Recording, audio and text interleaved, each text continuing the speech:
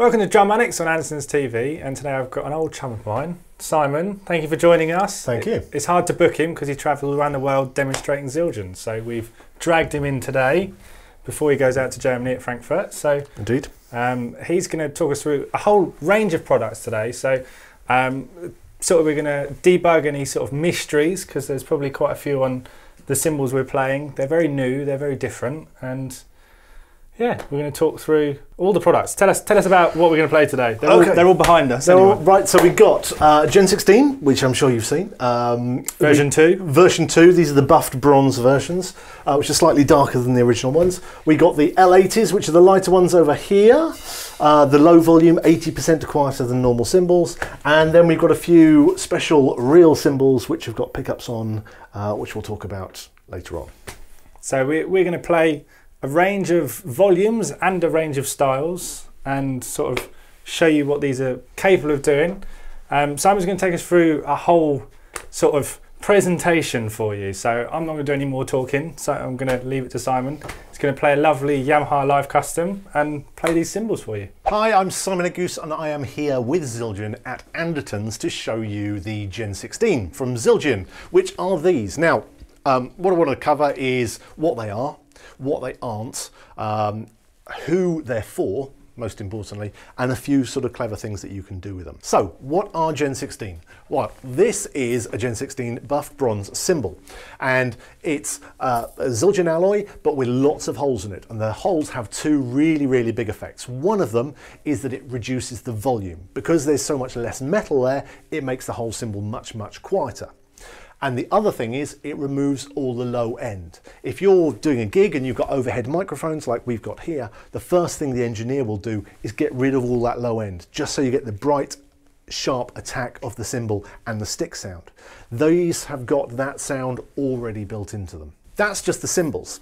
But if we just had the cymbals, that's only half the fun. So underneath, attached through one of the holes, I've got something called a direct source pickup, and that picks up the vibration in the metal.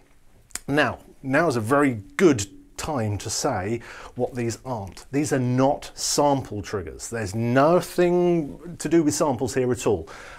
When I hit these, what you're hearing is the sound of this actual metal through the pickup, and that's what you're listening to.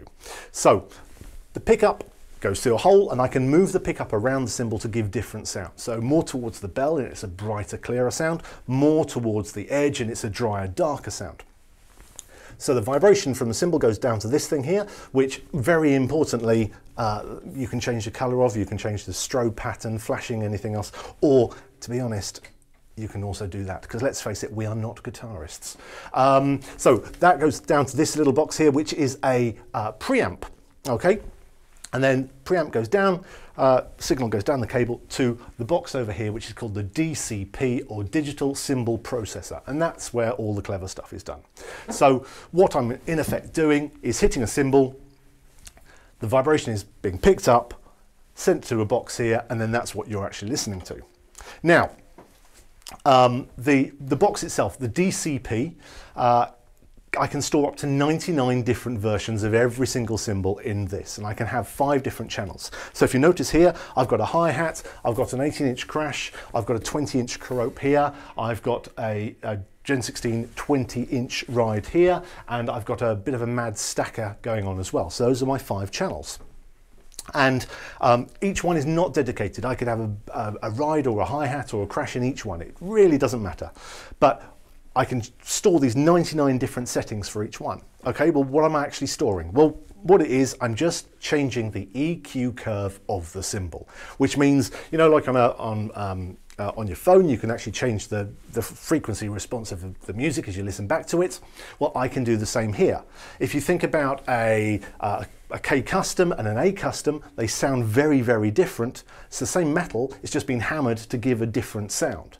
So what I'm doing here is I'm changing the sound of the cymbal electronically. Right, so what I've got here, my 18 in front of me has got a little lonely rivet in it, and if I had just overhead microphones, you wouldn't be able to hear it in a noisy situation, because it would just get lost in the general wall of sound. But to show you how sensitive the pickups are, if we turn off all the other mics, I'm going to hit this 18 Gen 16 with my finger, and you will be able to hear the sound of that rivet vibrating in the hole.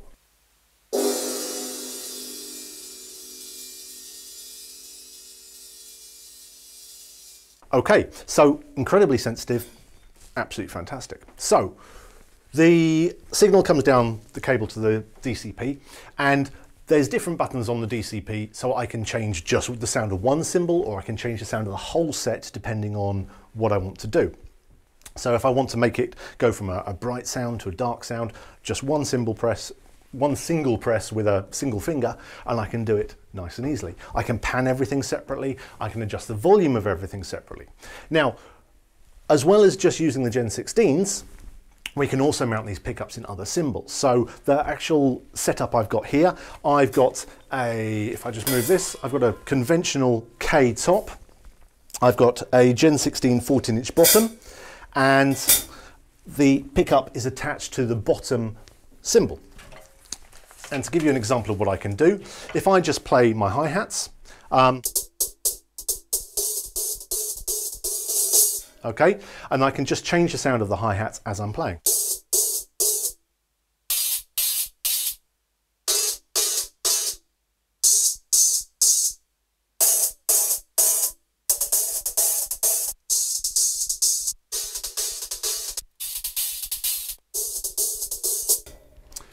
Okay, so it's like having the abilities of electronic drums, but without having to use rubber pads. And that takes us very neatly onto who these are for. Now, there's three different main groups who can use these. Firstly is electronic drummers. If you've got an electronic kit and you want to practice your ride technique, playing on a rubber cymbal pad isn't exactly the most comfortable thing. It doesn't feel like a real cymbal, it's generally too small, and just the stick response isn't the same. But with the Gen 16s, I can have these on my electronic kit, and I can link up the module of the electronic kit into the back of the DCP, the cymbal processor, and I can mix the two together. So I could be playing my electronic kit with Gen 16 cymbals, and I've got something which actually feels like a real cymbal, responds like a real cymbal. I can use beaters, rods, brushes, anything else you want, and it all works really, really well.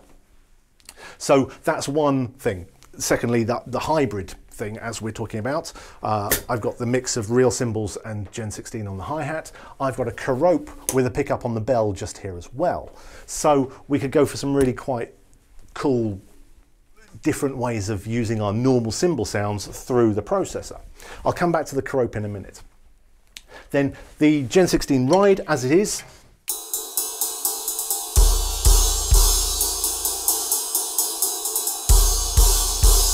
Now, you might be listening to that going, that doesn't sound like a normal ride. But it's not a normal ride. Because of all the holes, like I said earlier, it removes all the low end. So when this gets good is if you use it in a very, very busy mix. If you use this in a busy mix, then the stick attack and the initial burst of sound comes through very, very clearly, and that's exactly what you hear if you turn the radio on and listen to a track. You don't hear the low end of the cymbal. So this takes us on to the second level, the hybrid players, but also the engineers. The engineers love this, and when I demonstrate this at music shows, I get loads of engineers coming up to me saying, we use this in, I know, house of worship, a church, or somewhere, or a live venue or something like this, and we love the Gen 16s because we've got so much more control over them. There's no bleed, so I don't have to have overhead microphones. There's just so many more convenient things to them. So let me just play the ride and a couple of the other cymbals with a busier track so you can hear what it sounds like in a mix.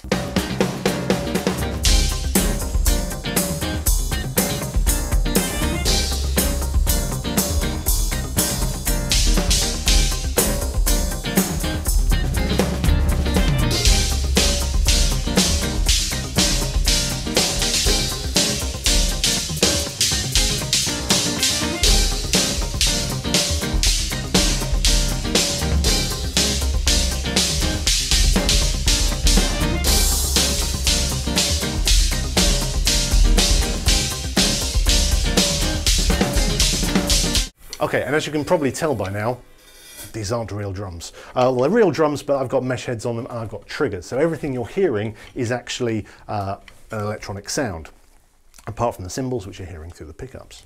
So the biggest area that this is being used in at the moment, especially in America, is churches, because where there's a noise issue, you often have the drummer in a little perspex box, which is very hot and very sweaty. But with these, you can actually reduce the whole onstage volume. You can have these cymbals, keep the volume down, and it works really, really well. And the engineer can just change the sound as he's going. And how's he changing the sound? Well, let's go on to the editor. There's a screen behind me, but we'll do some screen grabs later. I can run something called the Access tool, which is will run on PC or Mac or iOS, and I can plug it into the processor and I can actually change the sounds. So on the screen behind me, I've got what it looks like. I can change the pitch, I can change the tone, I can make it brighter or darker. I can change the stick attack of the cymbal sound, which is very, very cool. I can change the amount of cymbal wash, and also I can change the reverb. So I can do that 99 times for every single cymbal and just store it in the processor. Very, very simple. Right, okay, so I mentioned the Kerope earlier. The Kerope is a standard 20-inch ride. I've got a pickup mounted in the bell. And what I'm going to do is I'm just going to play a bass line, I'm just going to play the ride, and I'm just going to change the sound of the ride as I'm playing every couple of bars. Okay, so something like this.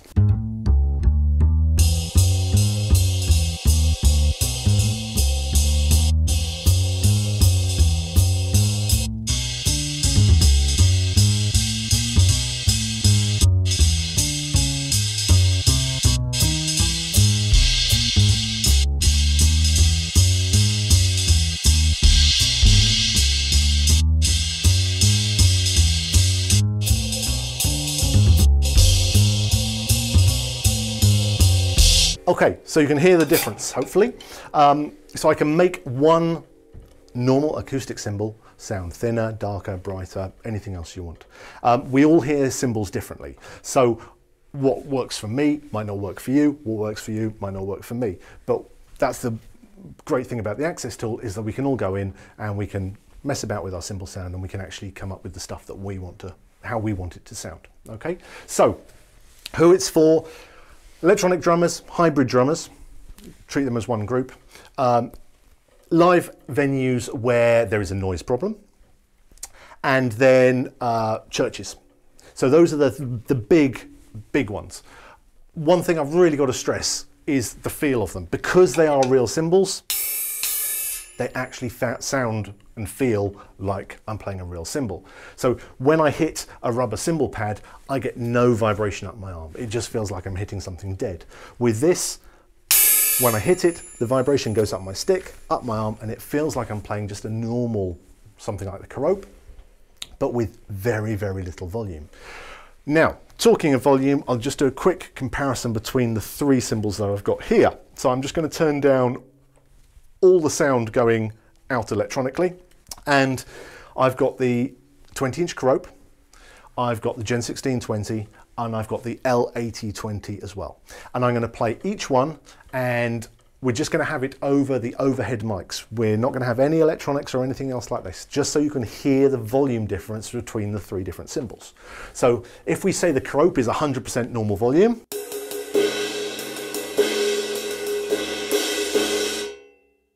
the Gen 16 is probably about 40 to 50% quieter.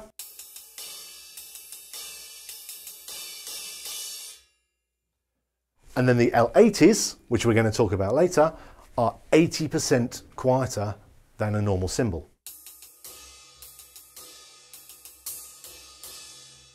Okay, so you've got three different volume levels available in Zildjian cymbals: the normal cymbals, the Gen 16s, and the very quiet L80s. Right, so what's next is, because the direct source pickups only pick up the vibration in what they're attached to, you can use them for some really clever stuff. So you've seen the hi-hats with the K top and the Gen 16 bottom, and we've talked about the Kerope with the pickup in it. So over here I have got a stack which is hopefully coming through the overhead camera. You can see that there, and this is a combination of L80s, Gen 16 and normal cymbals. And because they're all touching, then the vibration is going through all the cymbals. So I've just got one pickup on it, and everything is going through that one pickup. All the cymbal sounds are going through that one pickup. So if we just mute the overhead mics, and I'll play it, and you'll be able to hear the whole thing.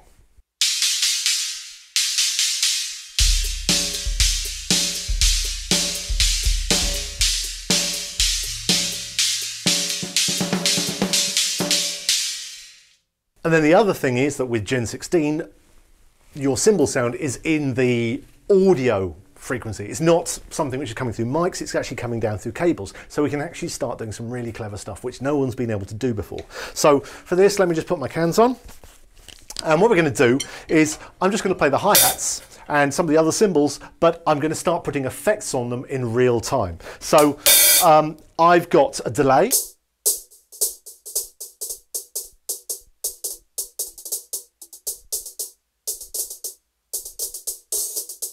Okay, but also I've got a filter over the whole kit. So if I play one-handed and turn the knob on my controller down here, you'll hear the whole kit just fading, filtering down.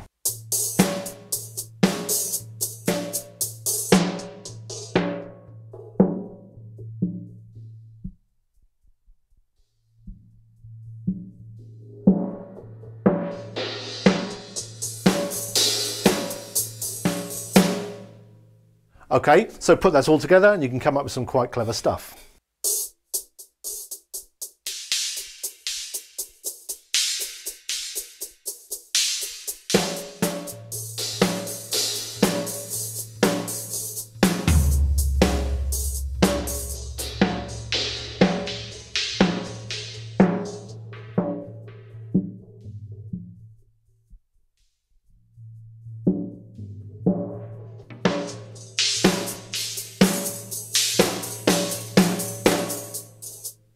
So I hope you learned a lot from that. I did, and I know a few of the people that were in the back of the room didn't even realise these things existed. So you definitely should have learned something. If you need to know any more information, or you've already tried them and can't figure something out, this man will personally help, because he runs a fantastic website that lots of pros use, of all sorts of people. You can name, drop and clang a few, but everyone has left you positive reviews, and it's a cool website to check out below. The link's been at the bottom. Absolutely, edruminfo.com. And this man will get back to you. He's the global demonstrator for various brands and is very good at what he does. So check it out. For our Andertons links, check it out. We put all the products below that we sort of cobbled together, whichever stacks we use, we'll figure it out and tell you at the bottom. And we'll see you next time.